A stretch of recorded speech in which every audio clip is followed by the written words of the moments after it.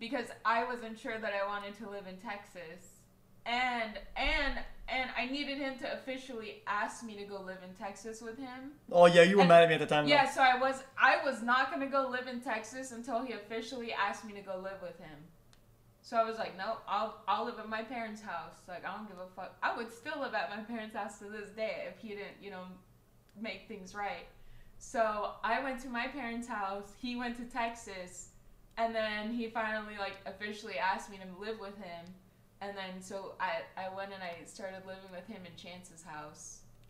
And then I forgot we lived there. Yeah, I forgot we lived in Chance's house. We lived there. We said we were gonna be there for a month tops, and then we were there for 4 months. We said 2 weeks and we were there for 3 months. Yeah. Yeah, and then we moved out. We got our own house, and then we moved back in.